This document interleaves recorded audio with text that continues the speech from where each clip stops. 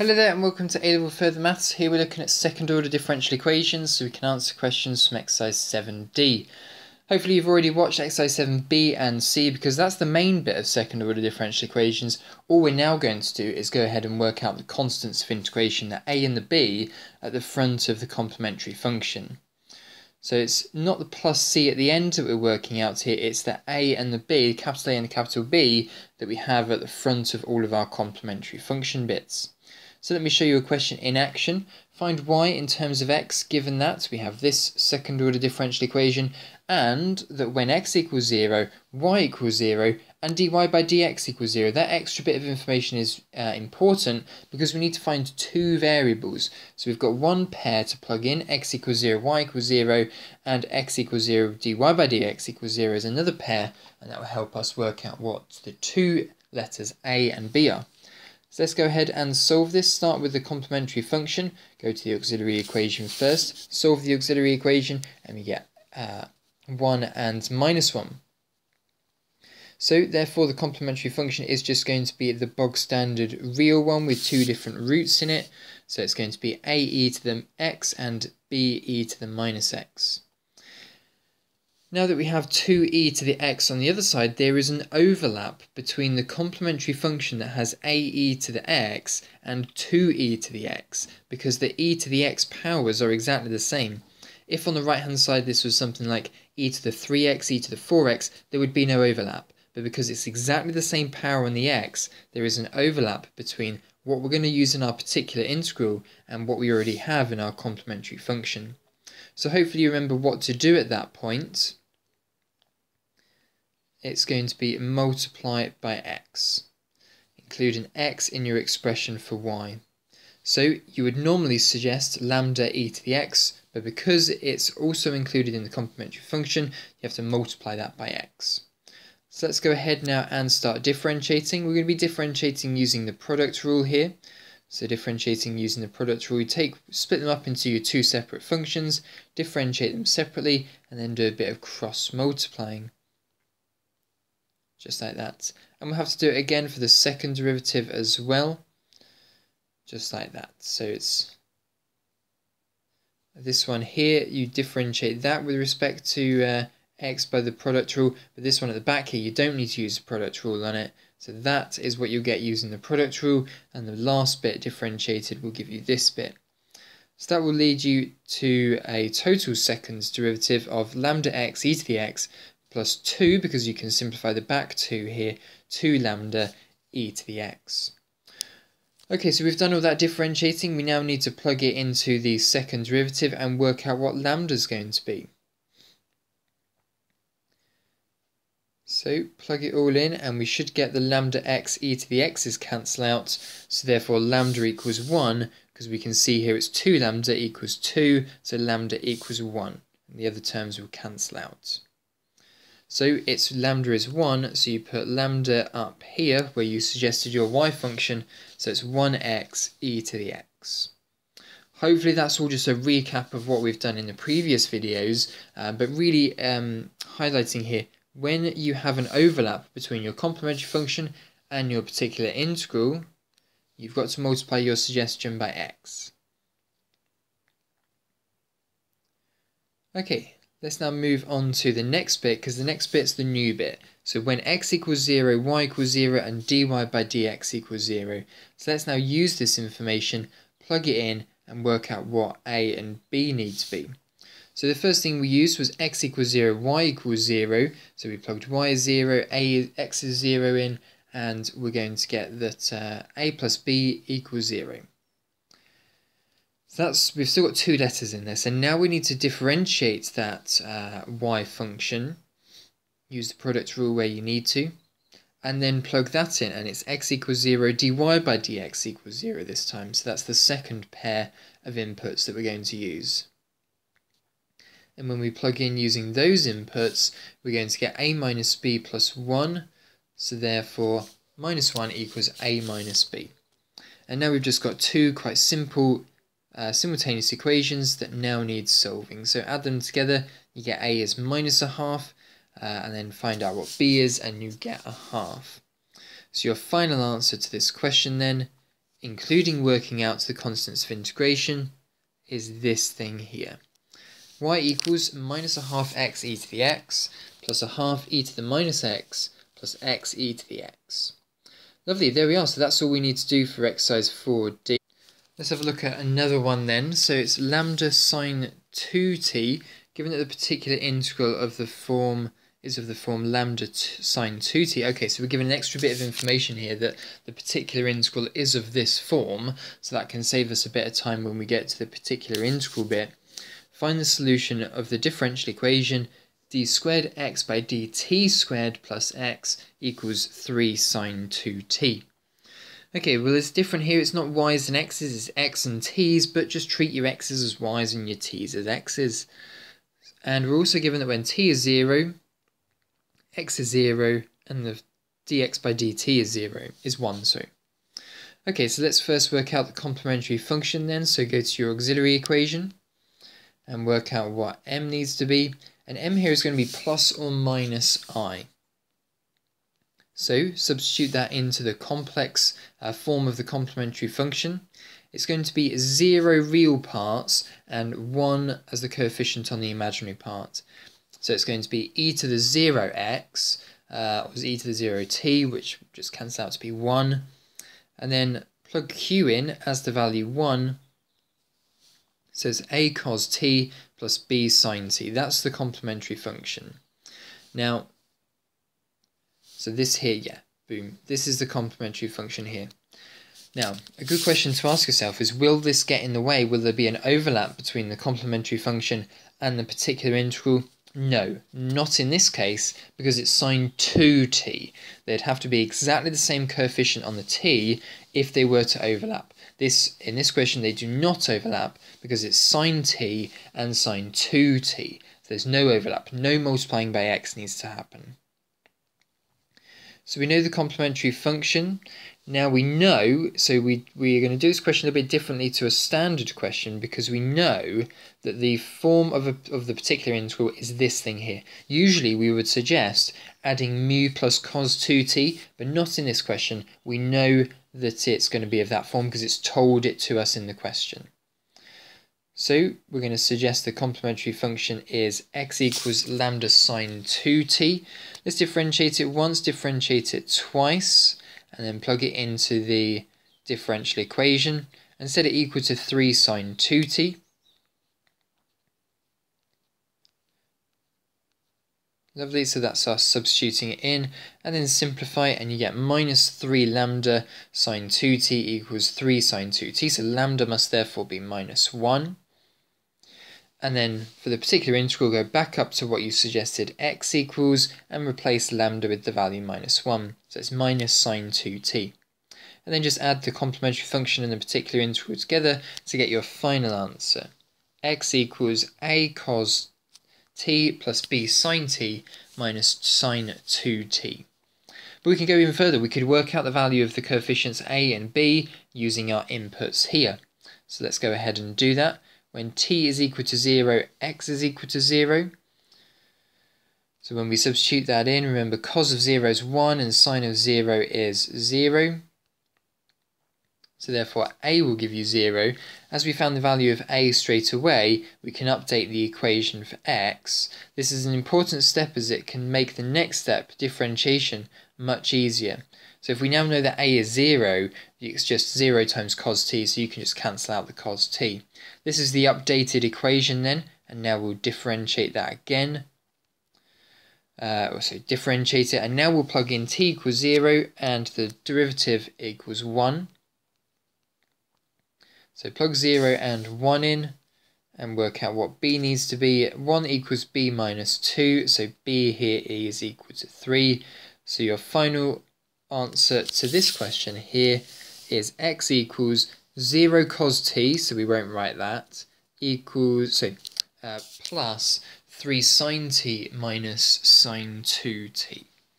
So there we are, it's basically exactly what we saw in 7b and 7c, just at the final stage, plug in t equals 0, x equals 0, and then you differentiate it, t equals 0, dx by dt equals something, and then work out what your a's and b's are. Lovely, there we are. Okay, time for you to have a go at a question of your own then. So have a go at question 5 from page 164, exercise 7D, please everyone.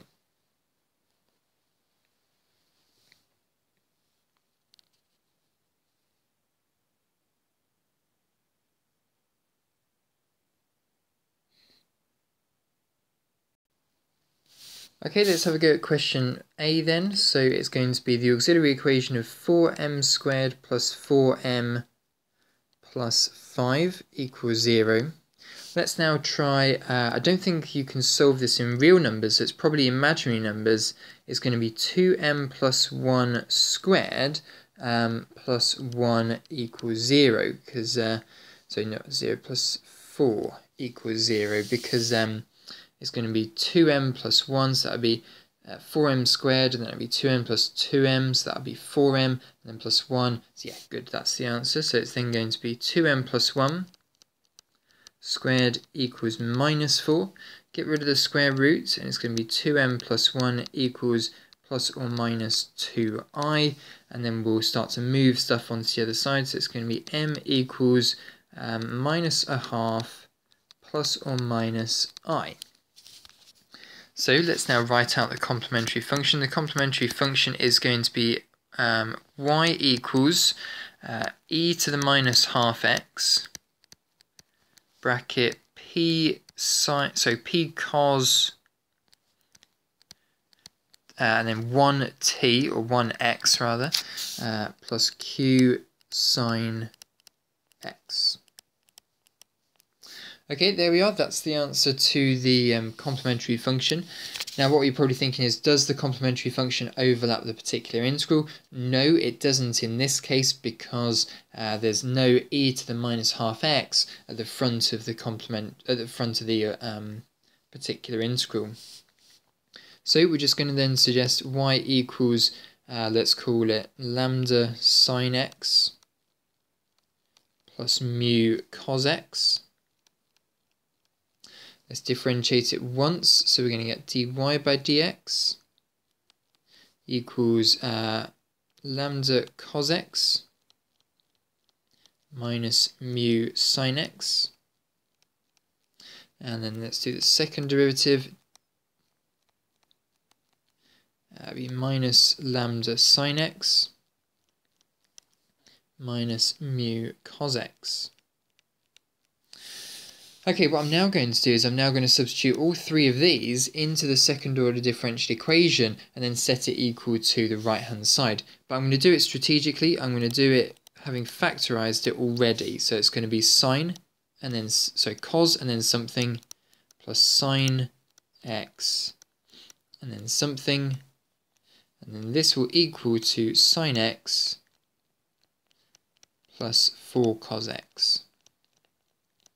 Okay, so it's going to first be 4 lots of the second derivative. So it's going to be minus 4 lambda and minus 4 mu for the cos.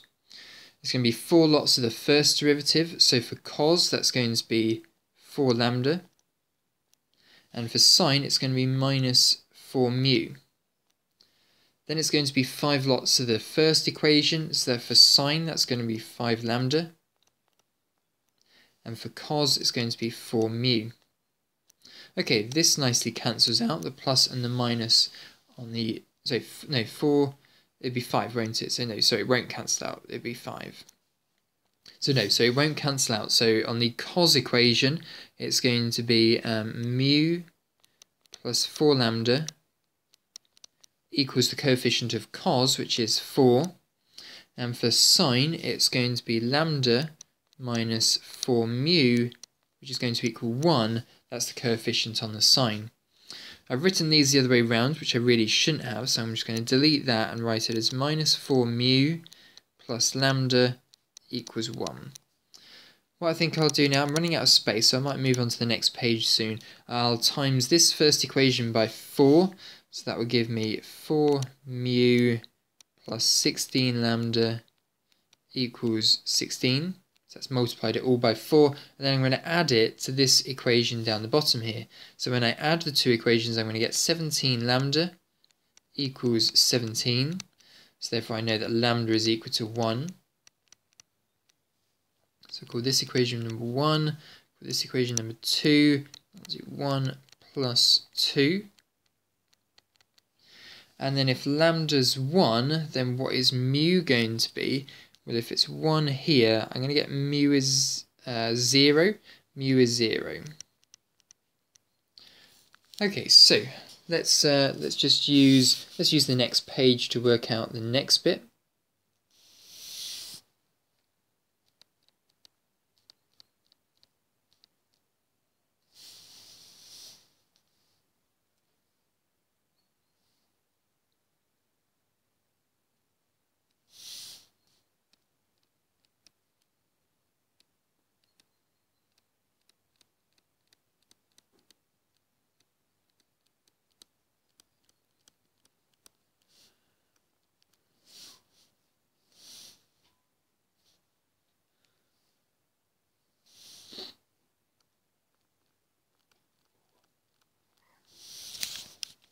Okay, so this is what we got from the previous page. We knew that lambda is equal to 1, and then when we go back to the original equation, lambda was in front of sine, so it's plus 1 sine and 0 coses. And then remember, we've also got to include the complementary function, so it's the complementary function plus this sine x on the particular integral.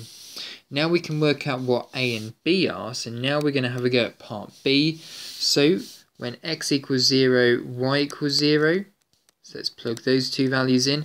So it's going to be 0 equals e to the power of 0 is 1, so that bracket will effectively just be a 1. And then it's going to be p times cos of 0. Cos of 0 is 1, so it's going to be p. Sine of 0 is 0, and sine of 0 is 0. So in this question, p is equal to 0. Moving on to the next part, but before we move on to the next part, we need to differentiate. So dy by dx equals, it's going to be e to the, we're going to have to do this by the product rule, so I'll differentiate the first part first. Bear with me, let's just rub that out, let's correct that. So it's going to be minus a half e to the minus half x, and then inside the brackets is p cos x plus q sin x. And then, so that's the first part of the product rule where I've differentiated this part here, left this part alone. Let's do the second part of the product rule now. It's going to be e to the minus half x, and then I differentiate the inside, so that's going to be minus p sin x plus q cos x. Okay, that's the second part of the product rule done, and to differentiate sine, you get cos. Okay, let's now plug in x equals 0, dy by dx equals 0. So that's going to be 0 equals, all of this expression here will tend to minus a half. Then it's going to be p, because cos of 0 is 1, sine of 0 is 0, so there's nothing much else that will happen there. And then it's going to be plus 1 lot of q, just q, because this would tend to 1, this would tend to 1, so it would be q, and then it would be plus 1. P, oh, we also know that p is 0, so that can just disappear, so q is therefore going to equal minus 1.